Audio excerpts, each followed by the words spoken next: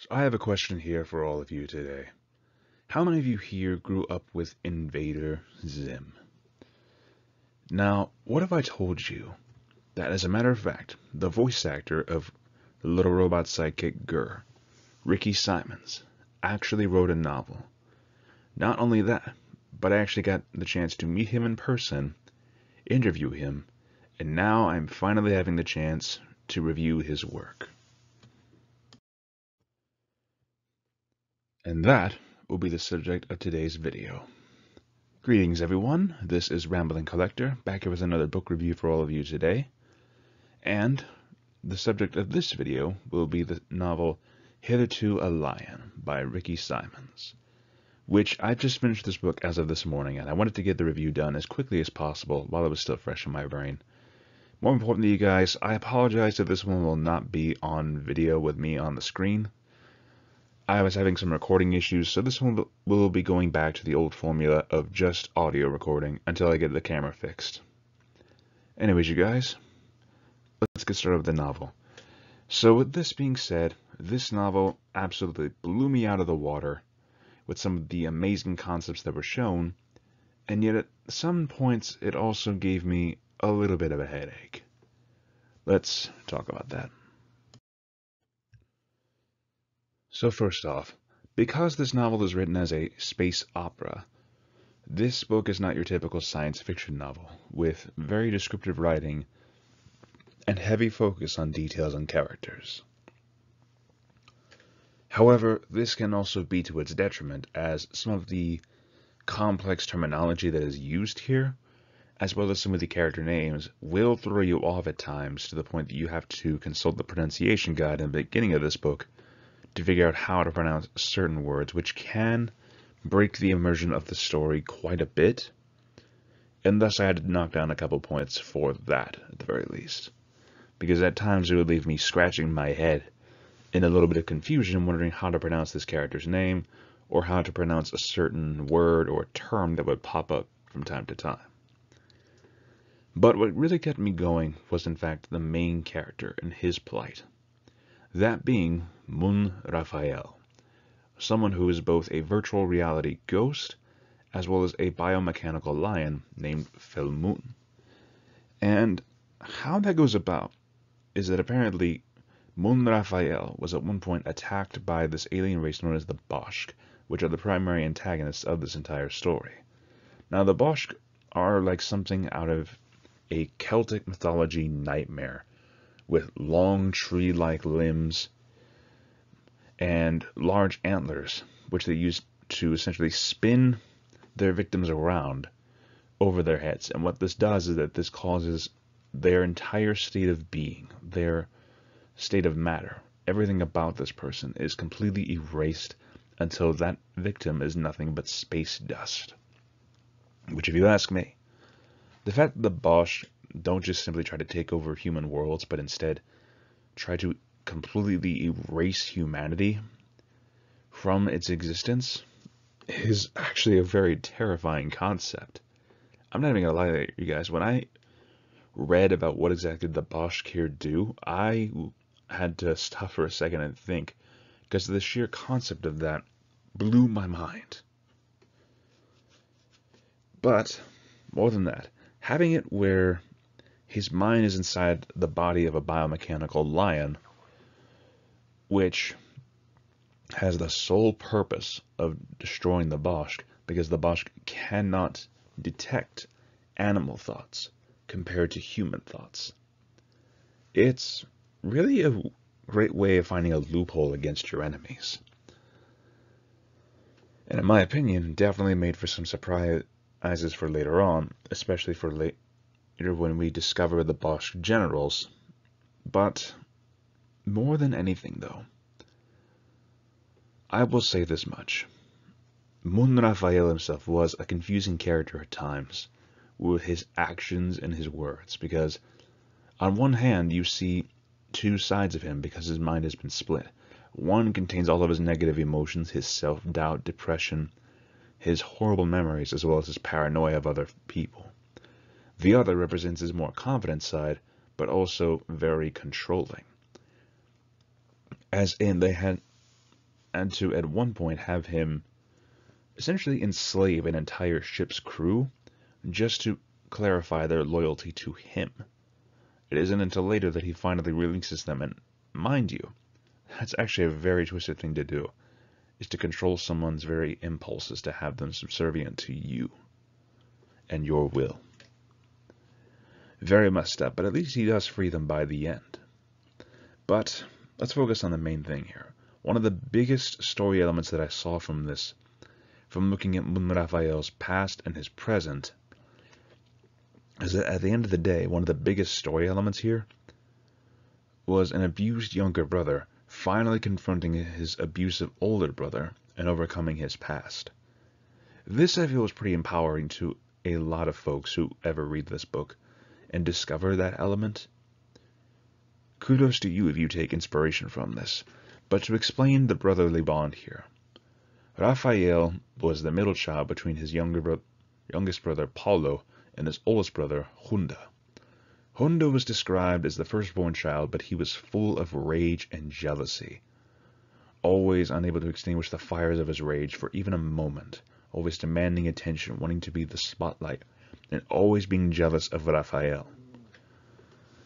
In fact, it actually leads to the point where Hunda himself was responsible for killing Raphael's mother, and nearly killing Raphael himself, after his mother was forced to kill Paulo, who had succumbed to a disease of madness. And in order to save her, Raphael covered for her, taking the blame for Paulo's death. Because of this, Hunda saw it as an excuse to finally kill Raphael and try to be the only child remaining under his mother's care. But in his wrath, he strikes her down with an axe to the neck.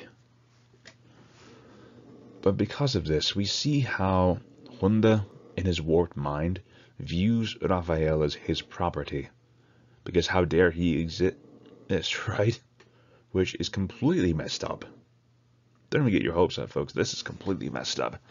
And the fact that his hatred winds up causing Hunda to become the Bashk general Volvogarty, essentially a demon general, is sick.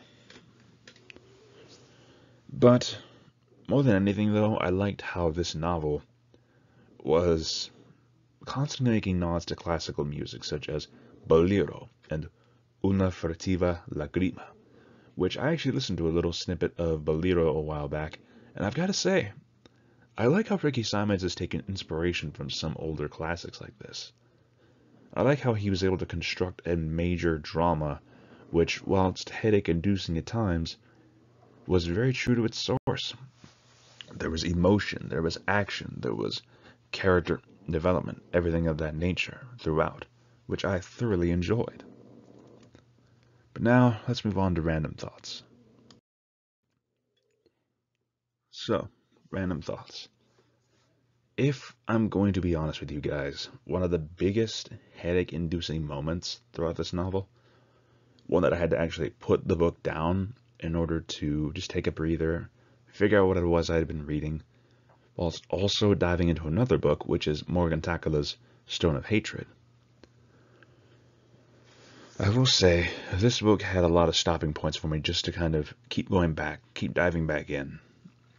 But I will say one of the biggest moments for headache inducement, and the one that had me stop to just process what it was that I was reading, was having Raphael and his lover Luti somehow contacting each other from alternate realities, where one or the other had been killed by the Bashk, and thus the other was inhabiting the body of a biomechanical lion. But we're seeing their partner in the form of a leopard that they would constantly be chasing after, one that would constantly lead them towards their goals, until eventually they were finally able to reunite further on in the second half of the story. How they do this is not thoroughly explained, except by their similar experiences of dealing with the loss of their colony, watching their partner be killed.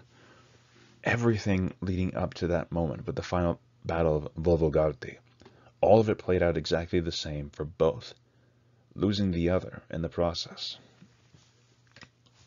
And I had to actually stop for a second and think to myself, what is going on?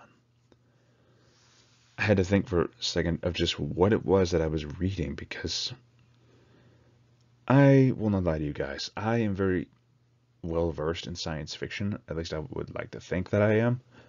But this, a space opera, kept throwing me for a loop with some of the complex ideas that they were sprouting here. I will say Rikki Simons is a very good writer, but this book kept on throwing so many twists and turns that, would I read it again? I'm not entirely sure. I honestly don't know, guys. But with that being said, let's move on to the final score. So overall, I would have to give Hitherto A Lion by Rikki Simons a solid 7.5 out of 10, if I'm being completely honest. This novel has a lot of good going for it, especially considering that it is a space opera. But more than anything else, it's the fact that it is written by the voice actor of a beloved character such as Gurr. But if I'm being honest, there were so many things with this novel that made me wind up either scratching my head or looking at it like, what am I reading? It left me feeling very ponderous of the subject matter at hand, like what exactly was going on, which, when you really boil it down, the story itself is very simple. But because the author is focused on painting this massive picture within your brain, sometimes the story could tend to drag on a lot, to its detriment. Thus why I place it here. But I will say, because of the fact that it was very well executed, it does earn a somewhat high score. Overall, would I read this again? Probably not. At least not until after I finish up some of the other books I've already got. Which, not gonna lie to you guys, that might take a while. But, in all seriousness though, would I say check this novel out? I would say yes, but be prepared. Go into it expecting a very highly descriptive and very, what's the word I'm looking for? Very word-heavy story. It focuses on painting the photo, but not so much at progressing the story at a rapid pace. This is a book you'd want to take your time with to really think about, at least in my personal perspective. But more than that, if you feel like you can tackle it, I'd say go for it, guys. It would definitely be worth it just to support another indie author. Speaking of which, if you guys want to see some of the other indie authors that I've talked about in the past, I will leave a link to that playlist here at the end of the video.